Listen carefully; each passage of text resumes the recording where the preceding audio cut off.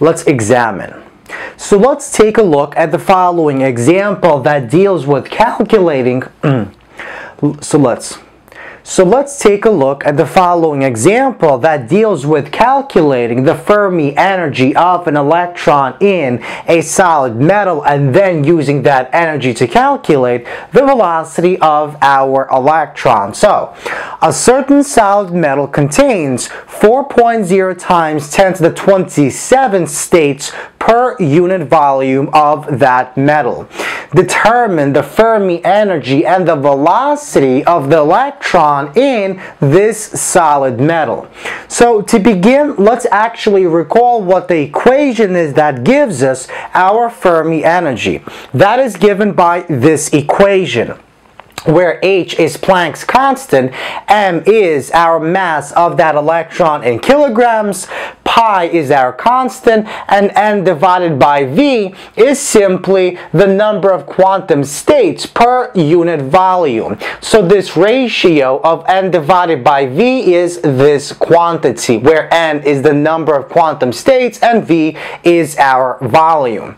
So let's plug in our quantities, plug that into the calculator, and we get about 6.83 times 10 to negative 19 joules. So this is our energy given in joules. We can convert this into electron volts by dividing this by 1.6 times 10 to negative 19 joules divided by electron volts. The joules cancel and we're left with about 4.27 electron volts is the maximum energy quantum state that an electron can go into in this particular solid metal, assuming that the temperature of our solid metal is at 0 kelvins.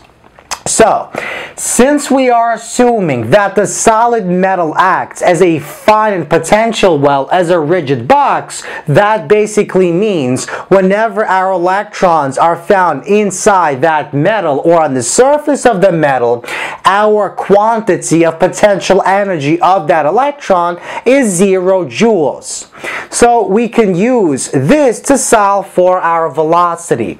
So the total energy of the electron is equal to the sum of the kinetic and the potential energy. And since potential energy is 0, the total is equal to the kinetic energy. And that means we can equate the kinetic energy to our Fermi energy that was calculated in the first part.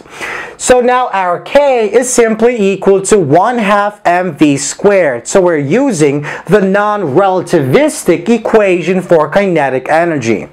So our Fermi energy is equal to 1/2 mv squared. We can solve for the velocity and we see that the velocity is equal to the square root of 2 multiplied by this energy given in joules divided by the mass given in kilograms. So we plug in our values and we find that the velocity of our electron is equal to about 1.22 times 10 to the 6 meters per second.